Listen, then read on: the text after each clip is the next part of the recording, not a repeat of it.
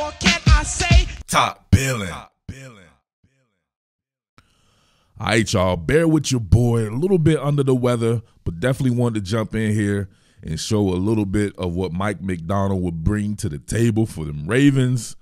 If you saw in the last video, when my man Wink Martindale got pushed out the door, or however that went down, I remarked that obviously I wanted Rex Ryan to come back, but obviously that's a pie in the sky for somebody like Rex to come back. But I remarked that my 1B will be Mike Macdonald, and that shit happened.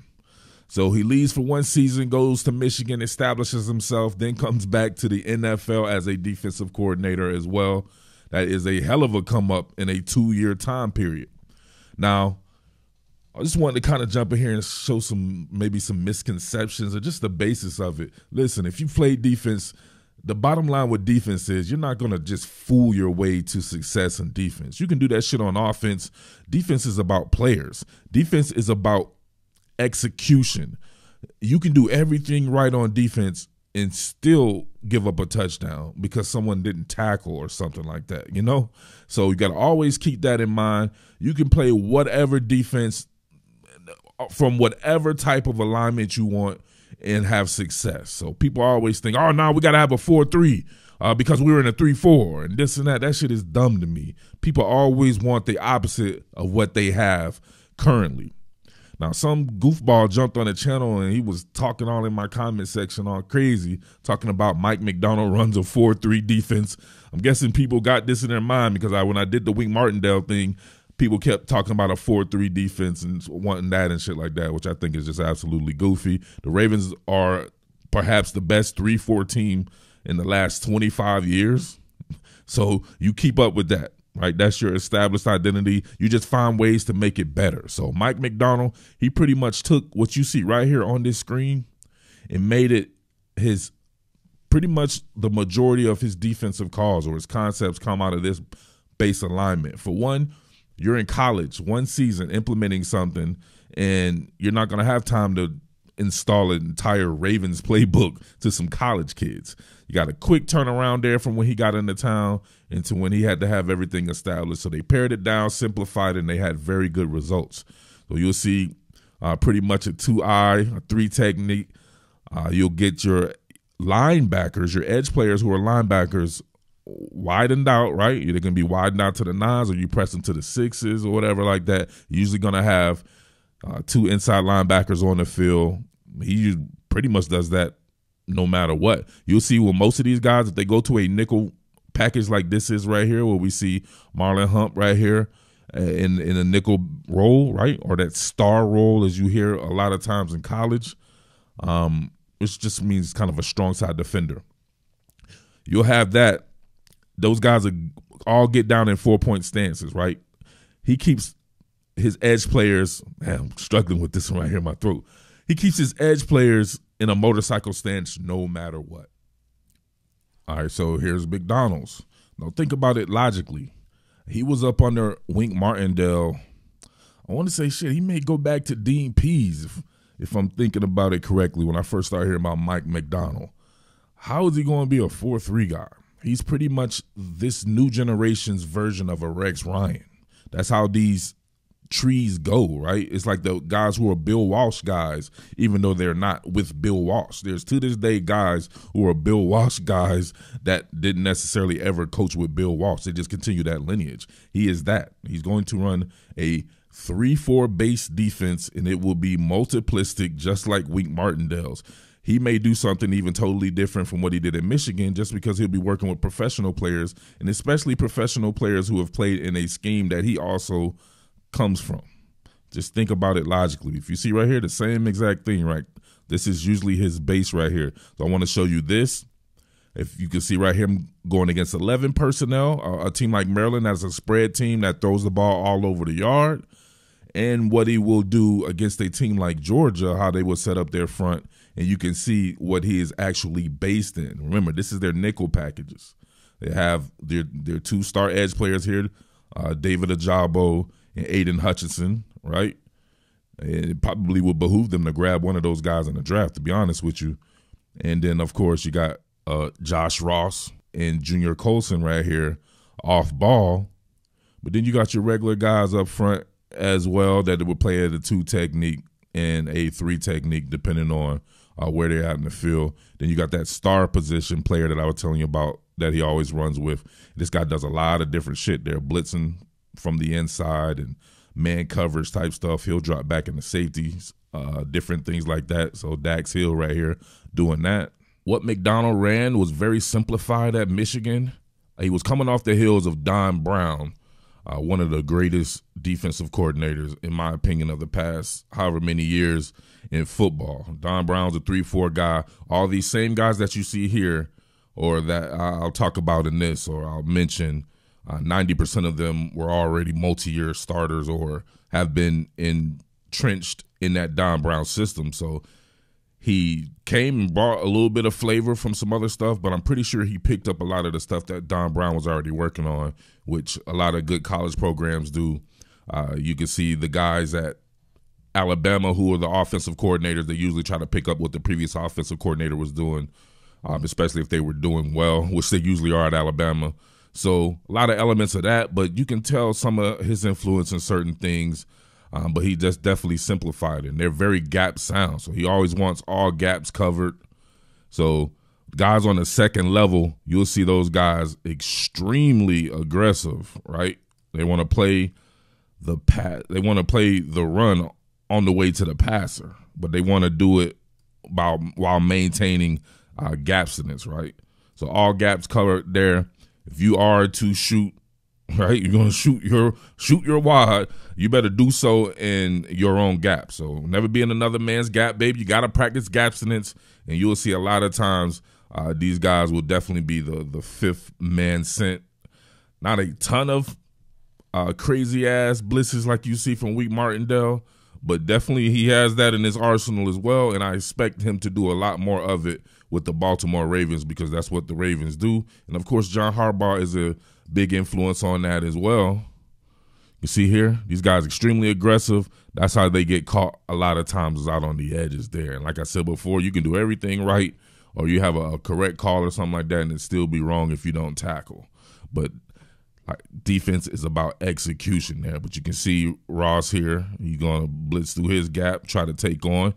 Definitely want defenders on the second level who are able to disengage from blocks. So you have to be able to wall and discard there so they can always leave that free man, right? They'll try to get a free hitter right here. Usually your weak side player there, he'll clean up a lot of the tackles. So I would imagine that would be Patrick Queen. That would be his best role, in my opinion. Just let him clean everything up, backside, and get after it that way. But you got to have great tacklers on the back end because they will put those guys in a lot of difficult situations as well with some of the stuff that he calls, especially with the fact that he does like to go to an organic blitz. No such thing as an organic blitz. He does like to go to an organic pass rush, meaning nothing fabricated a lot of the times as well. But you can do that when you have Aiden Hutchinson and David Ajabo at the college level. It's like having a freaking TJ Watt and I don't know who, or Bud Dupree back on the same team or something like that in the NFL. Much different task going against the University of Georgia, who sometimes trots out 13 personnel, as we see right here. They have 3 tight ends on the field. So you see what Michigan is actually based in, right? That's how you know what you're based in when somebody comes with base personnel. So now you see it's different, right? Now it's a legitimate 3-4, right? Here's your tackle in, then your linebackers right here.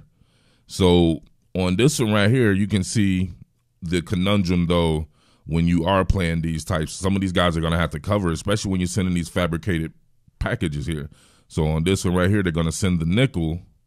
So that puts the onus on the inside linebackers to be able to have to cover a little bit more in space, which is, you know what I'm saying, it is what it is on that point. From that standpoint, we've seen that a lot. And Mike Macdonald does play with a ton of too high, right? He plays a lot of too deep shell there, but you will see the outside linebackers do what? Be outside linebackers. That's why it's not a 4-3. 4-3 in nomenclature. 4-3 is not the number of guys on the line of scrimmage. That's why a 3-4 defense, despite having 5 men on the line of scrimmage, is not called a 5-man or a 5-man front. You know what I mean? Or it's not labeled that. It's a 3-4 because the outside linebackers are not down linemen. They are actual linebackers. You will see that right here with this linebacker having to cover Brock Bowers here. You can see it right here coming out. Look at the carnage and everything. You can see him off the line of scrimmage going way downfield. Aiden Hutchinson did get a chance to rush there, but this linebacker right here is having to cover way downfield, and it shows that it's probably not his game to be doing that there. So there's your element that I know a lot of Ravens fans will get mad. They get mad when you have to try something different. That's what you have to vary your approach on defense, right? Because the offense is going to vary their approach.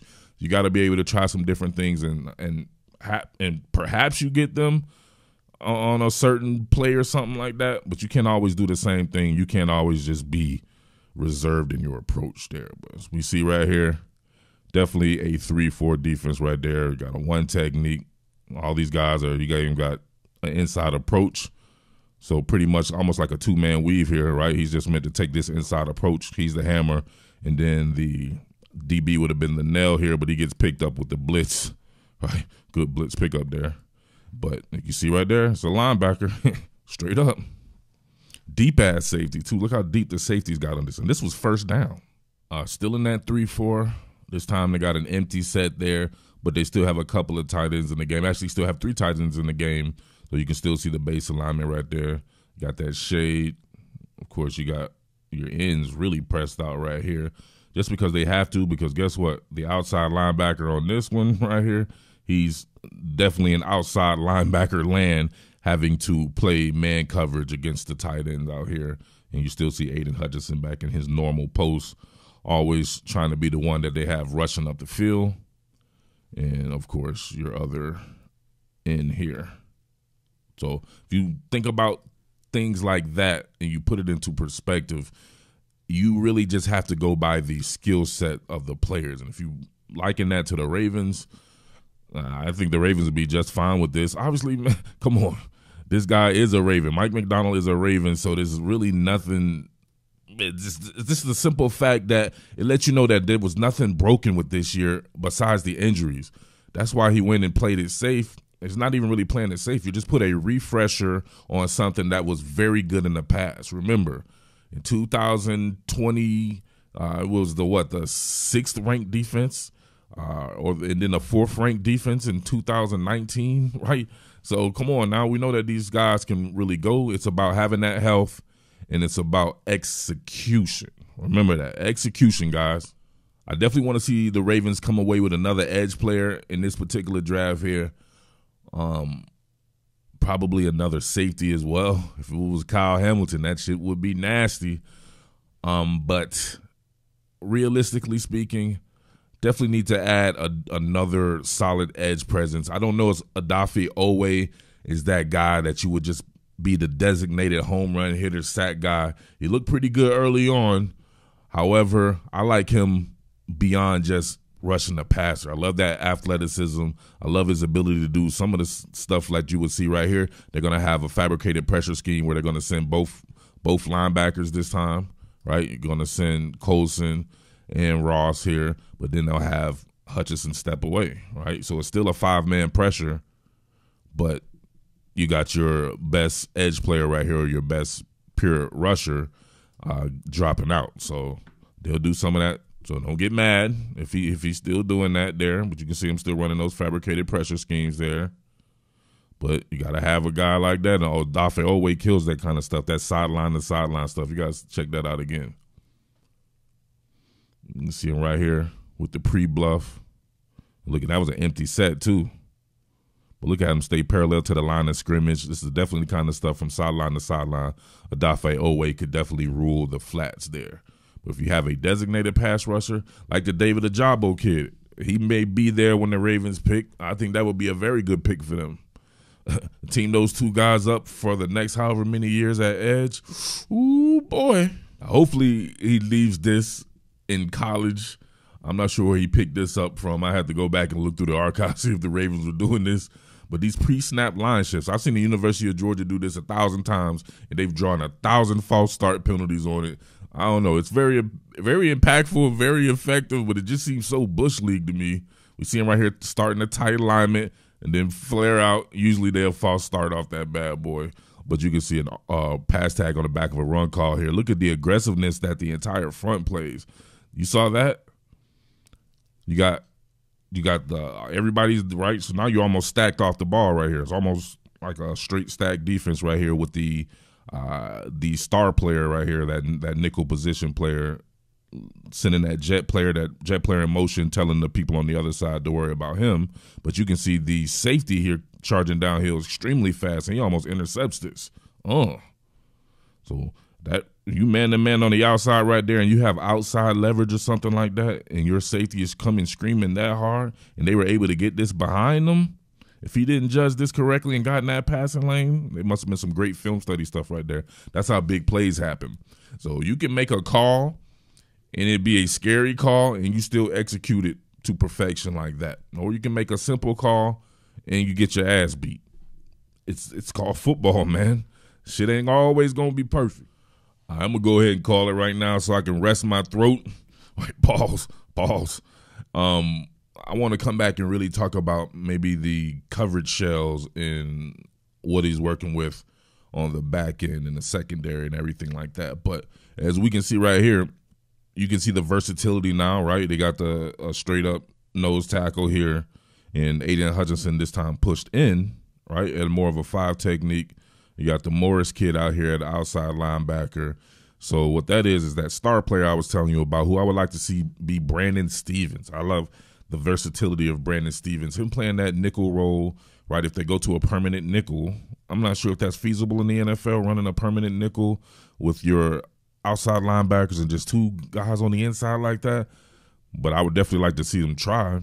But you use a guy like that, you can bring him in if he's stout enough, which Stevens is. He's nearly 220 pounds. You bring him in as the outside linebacker sometimes, and then there's your 3-4. You can see it morph right here.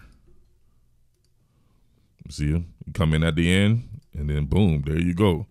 You got to have somebody stout like that.